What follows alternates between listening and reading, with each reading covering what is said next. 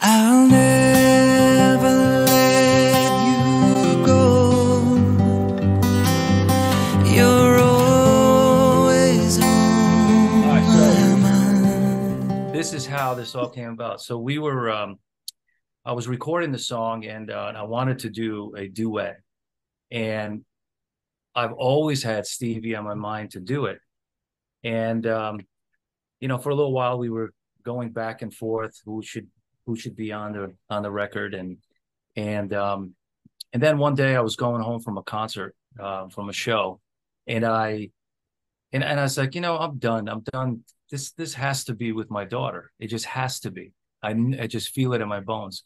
So I'm on the plane, and I texted her, I WhatsApp texted her, and I said, "Hey, would you give me the pleasure of singing with me on this song, Angel Eyes?" And she responded, "Oh my God, yeah. I mean, are you serious?" And I wrote back, "Absolutely, I'm serious." And just, "Yeah, I would love to do it. So when do you want to do it?" And I said, "This week."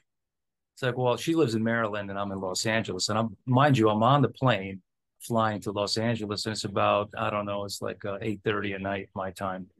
And I'm halfway across the country. And and she said, "Okay, well, when do you need me to come in?" And I said, "Tomorrow." But mind you, I already bought the ticket. I bought the ticket before she even said yes, because I knew she would.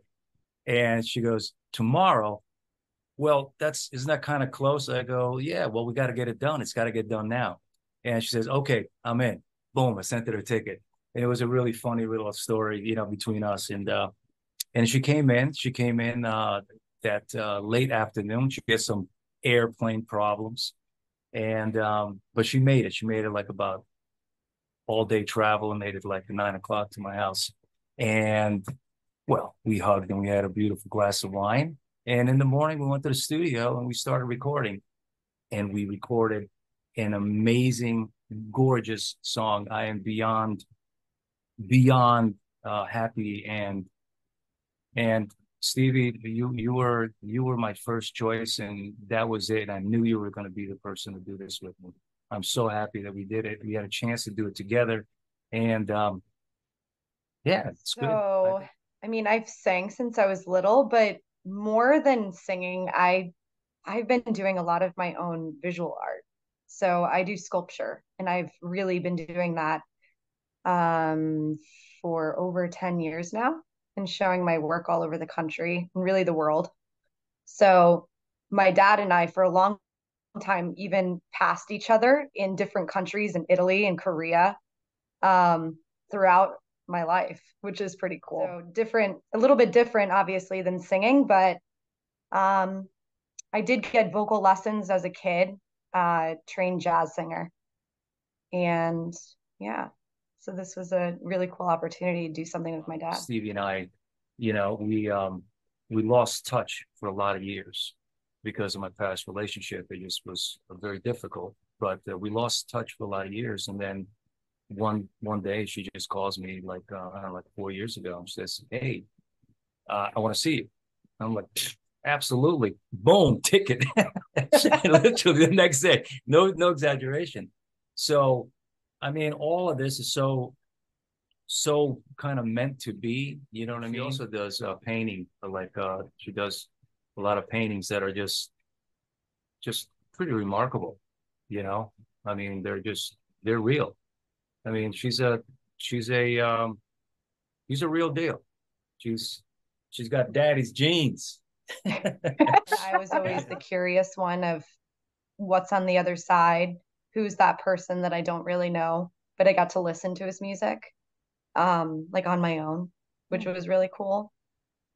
It's very different growing up as a kid, like not really knowing your dad fully, right? But like knowing stories, but also he's a public figure, right? So like I also got to see him in videos, see what he was doing if I didn't get to physically see him, right? So but it was beautiful. We spent some times together though, and there was always music whenever we would spend time together, right, Dad? Like Always music. Thanksgivings and And it was just, I mean, it's always been a part of home life, music. So I think it really did. I think, Dad, you can kind of attest to that too. Um,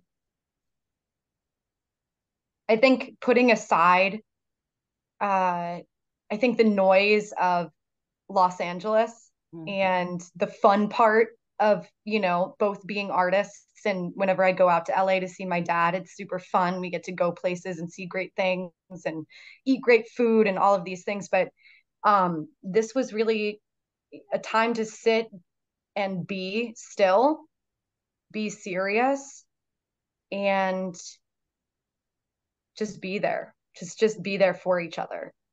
And I felt like that really deepened our relationship a lot.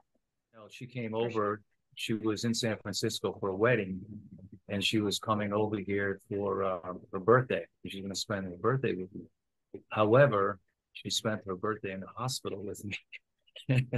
So it wasn't really, the how would I say, the most ecstatic version of a birthday. But it was. I think life throws things at you when you least expect, and just don't know. You just don't know. And I'm just happy that it's really ironic that how it all worked out, and she came, and it was fantastic. I'm really happy that you were there, Stevie. It was really beautiful, and it really helped me a lot because I really didn't think I was going to make it a couple of times. It was really heavy this last run. I rewritten this song for that very, very reason, for my daughters and for the love for one, not just the original was, I'll Never Let You Go it is love for one, but it was more geared to a relationship,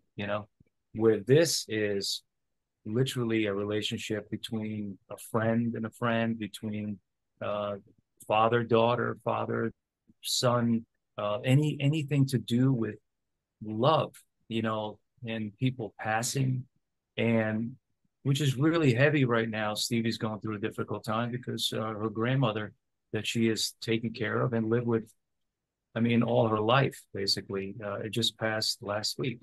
And I'm sorry. that's exactly what I mean. I'll never let you go. That is what I saw and what it is. And it was just same thing, with my daughters. No matter how long it was without us being together, I never gave up, or I never gave up the faith. Absolutely not. That is 150,000% true. And this song is part of that. Absolutely.